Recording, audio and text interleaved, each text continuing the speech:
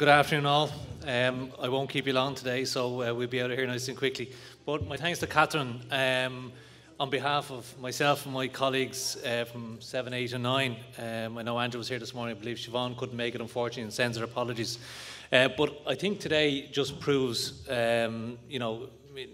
first of all, my willingness to contribute to the learning set here for everybody, but also shows, I think, that the winds of change that are behind us in terms of the collaboration and partnership that's happening across all the areas nationally. And I know, sort of, in speaking to Catherine earlier, the other workshops have been really attended really well as well, which is fantastic to be able to say that as well, and a credit to everybody who's here in the room today.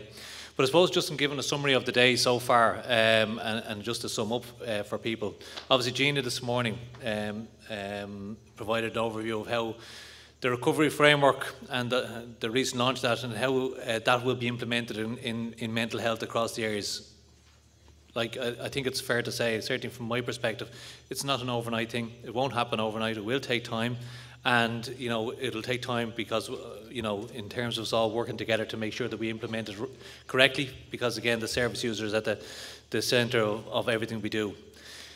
Marina and Margaret spoke then afterwards about I think it gave a fair reflection of the personal narrative from Margaret as well about the co-production, her involvement, and also Marina spoke of the meaning for her about recovery and practice. And I think that those two key elements, I think, showed both sides of the equation in terms of what we're trying to do here. Margaret, Diana and Katrina are mental health engagement leads, and Margaret is sick of listening to me and said, I'm only too delighted to have Margaret in my area. I know that for a fact, and I've said that at our Connecting for Lunch the other day as well. But I think it gave the overview of the service provider experience that we have, and I think Rita Kelly gave her aspect of things as well. In the afternoon session then, myself, I was at the co-production workshop, and the discussion was very interesting, I have to say. We had Michael and Kevin there effectively asking us and challenging us, what is co-production? And we had a great discussion on the advantages and disadvantages of what co-production is. And it was so interesting to hear both sides of, again, the story there in that one. But I think, again, in taking something away from it myself is, how do we support service users in terms of them being able to contribute? And I've had this discussion with Margaret as well, and our mental health engagement lead, in terms of how we support each other to enable us all to do our jobs properly. The other bit was, and that I think Kevin brought up as well, was little get-togethers together. Service users, staff members, I think he was talking about a jogging event, things like that. I'm going to get Paul Brophy out jogging now in Kildare soon, and I look forward to that. We'll do it together. We'll do it together, Paul. You hear it now. If that's going to happen, we're doing it together. That's co-production right there in a nutshell. We also had Martin, our old romantic, I suppose. And I don't know how many times I've listened to Martin, and I said to somebody afterwards you never cease being amazed and sort of listening to Martin. Every presentation that he gives is different, even though it seems to be the same slides, but every message that he gives is different. And you always get something from Martin. I mean, I haven't seen the Lucasade bottle one in a while, but it brought me back to my own sick bed as I was a kid. And again, my own recovery. But I think there's a clear message in that as well, in taking the Lucasade bottle. And the way I took it was, the Lucasade bottle was on a journey. We're all on a journey together about how it changed, how the branding has changed, how the service has changed, how we're moving from an institutional model to a more community-based model to a more recovery-oriented model. You talk about resistance being useful, and I couldn't agree more. We need to be challenged every day. We need to challenge each other. We can't have groupthink, because if we don't challenge each other, nothing will ever change. Nothing will ever change for the better. I'm not saying that we should all end up in arguments. That won't be the case. Sometimes arguments are healthy as well, but we need to keep on challenging each other in terms of what we do. But I suppose in terms of the journey piece, I mean, I think that follows naturally into a person's journey when help is required. It's their journey to recovery. But how do we get there?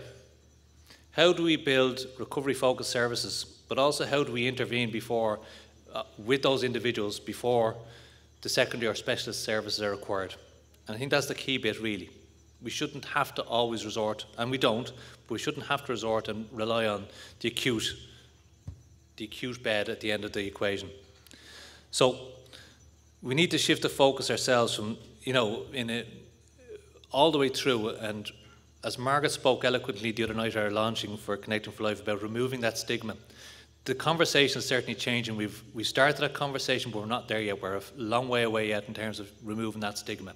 And we need to keep on shifting that focus in terms of, changing our behaviours, community wellness projects, all these sort of issues that Healthy Ireland and my colleagues in health and wellbeing are starting to challenge as well.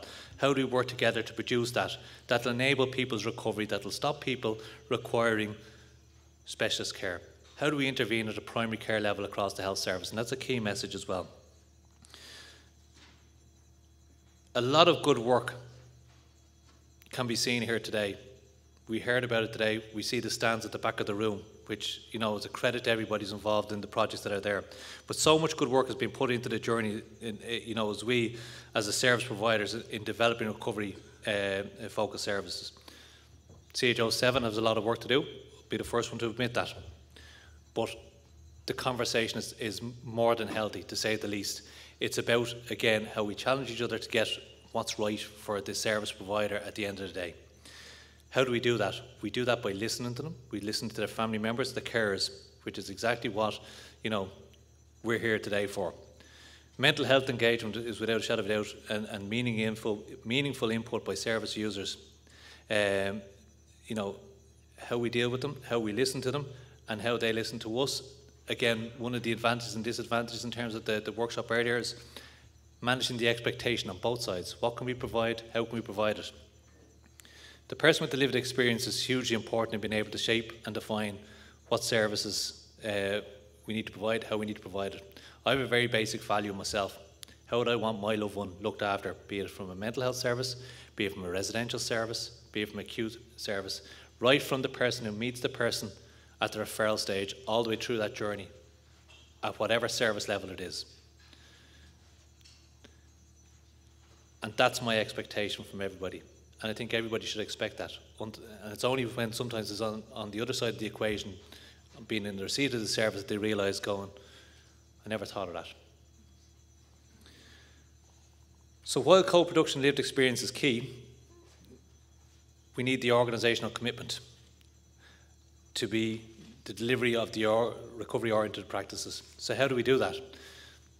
The conversations have changed, there's absolutely no doubts about it, and we need to work with the relevant people, the Catherine Brogans of this world, the Martin Rogans, in terms of providing the best services we can for everybody. But it's also asking our services as well, and our service providers, in terms of going, okay, you're doing things this way today, do we need to change it? And ask the question, why do we need to change it? The more service user involvement we have in that ourselves, and again, I can only reflect on my area, that'll help shape that discussion. So we must continue along that road. Some will embrace it quicker than others. As a head of service, I need to be a key part of that co-produced solutions that will support services users and family members to contribute, but also to create that environment, and this is the key bit, that frees time up for staff who are already overstretched to be part of that change that needs to happen.